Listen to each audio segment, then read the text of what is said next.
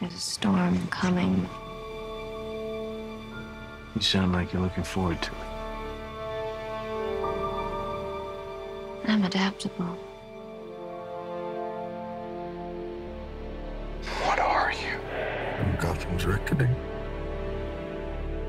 What we're constructing here is a very, very elemental conflict between good and evil. Why didn't you just kill me? Your punishment must be more severe. Did they kill him? I'm not sure. It's the true completion. I won't bury you. Buried enough members of the Wayne family. It takes everything to a whole new level. We were in this together. And then you were gone. It's a multi-layered story with massive amounts of action. The Batman has to come back. Chris was able to amp up the stakes for this last movie and really take it to places that I don't think anyone's expecting. What if he doesn't exist anymore? He must.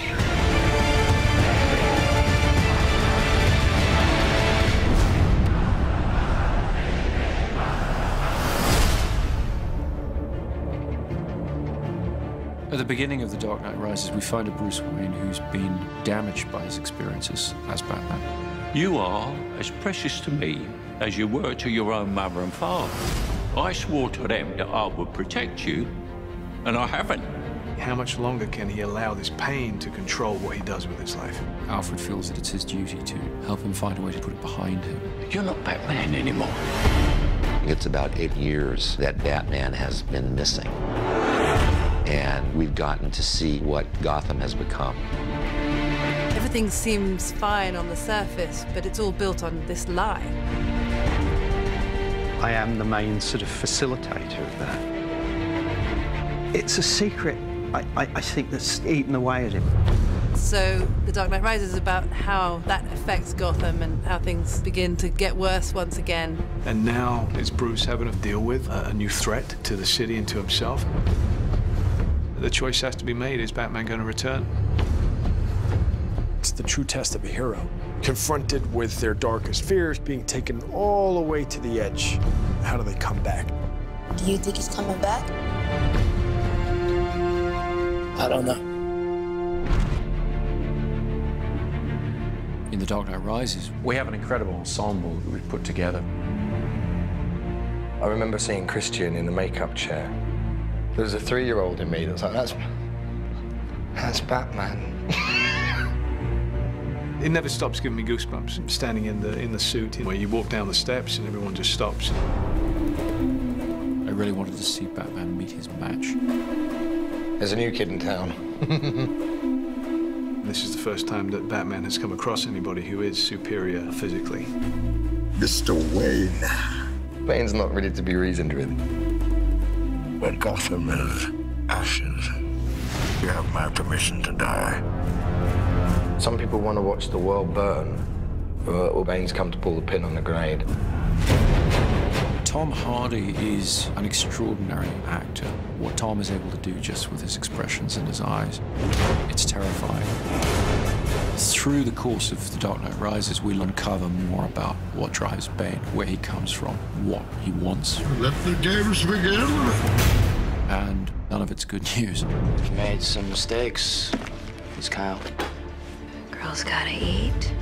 Selina Kyle has her own code of ethics, which sometimes involves doing things that other people might consider questionable.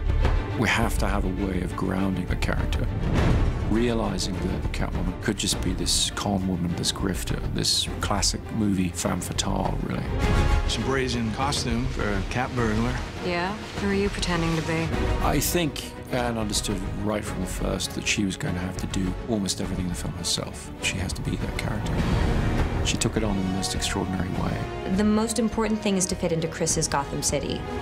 My Catwoman has to be Chris Nolan's Catwoman. Don't be shy.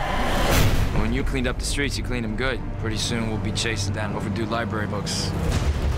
My character, John Blake, is a proud police officer. And in the midst of, I think, a lot of cynicism, he remains really idealistic and someone who really believes in what he does. We have a new character played by Marion Cotillard, Miranda Tate, a member of the Wayne Enterprises board, and she's trying to pull him out of his shell and get him back into the world. Don't worry, Master Wayne. Takes a little time to get back in the swing of things. Alfred, as played by Michael Caine, has always been the emotional heart of these movies. You know what Alfred is? He is us in this incredible world. He's not tough like all the others. These conversations used to end with an unusual request. I'm retired. I would say Lucius is the brains. Yes, Mr. Wayne, it does come in black. But he also has grown to have a great fondness for Bruce.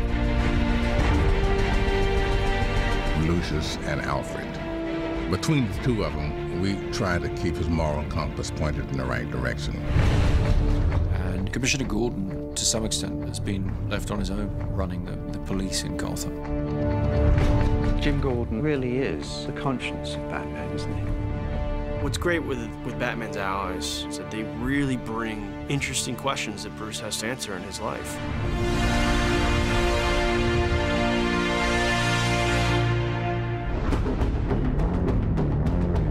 Chris has always had such a strong sense of spectacle, with this good human story to it as well. He turns those big action movies into something very intimate and emotional. You feel very close to all those people.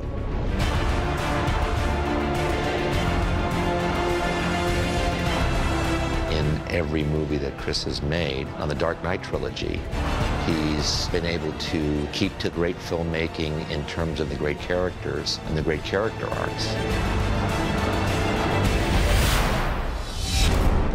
He creates whole worlds that you really can get lost in.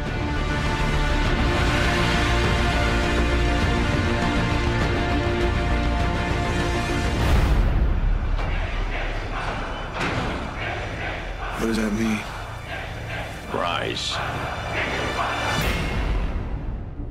The Dark Knight Rises is certainly the biggest film that I've undertaken, by far. We really looked back to the silent era of motion pictures,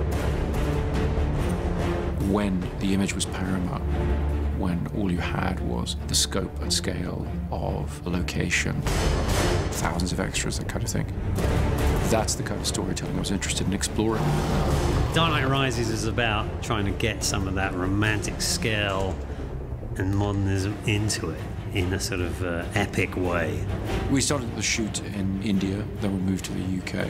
After that, we went to Pittsburgh, Los Angeles, Manhattan. It's been relentless action from start to finish. We've expanded into the largest of genres, the war movie, the disaster film. They add scale, raising the stakes from a place where they were already extremely heightened. We do get a great kick out of doing this action work.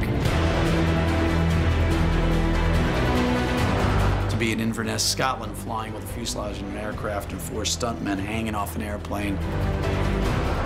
With Chris Nolan, as much as we can physically do inside of that lens is where he would like to go. We had them on the outside of the aircraft, shooting through the windows, and it was a big thing to come together. It has this wow factor. We're back at Carlington, which is this large hangar. You okay? Yep. A lot of the film takes place underground. So we've built a Gotham sewer system, and we're pumping an enormous amount of water around it. We wanted to fulfill the promise of Batman Begins, which is that Wayne Manor will be rebuilt exactly as it was, but that the Batcave will be expanded and brought forward technologically. My mother warned me about getting into cars with strange men. This isn't a car. One of the biggest creations was the new flying vehicle, the Bat. It's a big insect. It's nearly 30 foot long and 17 foot wide. It needs to travel very fast up roads. It needs to climb up over buildings. Chris Corbould and Chris's designs are just phenomenal. It's a wonderful new gadget. We have a big stadium that we have to blow up. The Pittsburgh Steelers have kindly allowed us their stadium. We We had almost 11,000 people turn up for one day's shooting to play fans of the Gotham Rogues. The biggest challenge is just the sheer scale of the operation that's going on. You know, we've got thousands of people in the stands, we've got multiple cameras, IMAX cameras. This is probably going to be one of the biggest, most demanding visual effects sequences in the film.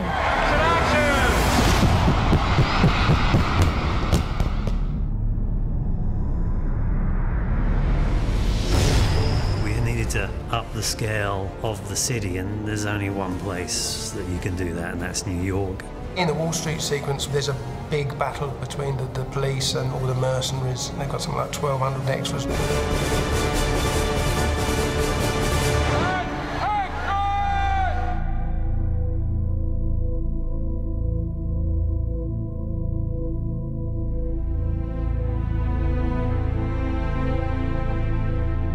Chris really did want to shoot everything as real as possible, so there's no visual effects enhancing the amount of people that are in that scene. This was 8 months of preparation has gone into what you see here, working with the city, with the departments in order to control this set. Seeing that many bodies in the middle of Wall Street fighting each other, even if it was controlled chaos, it's still kind of like, wow.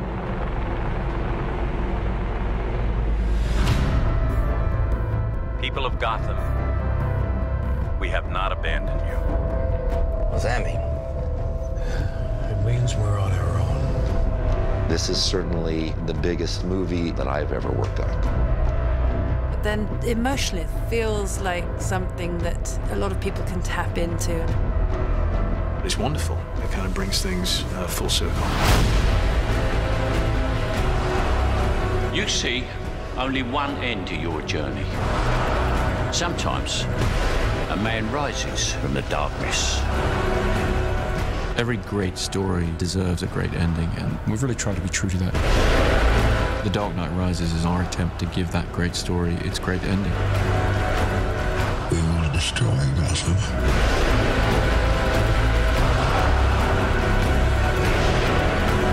What now? War. You don't owe these people anymore. You've given them everything.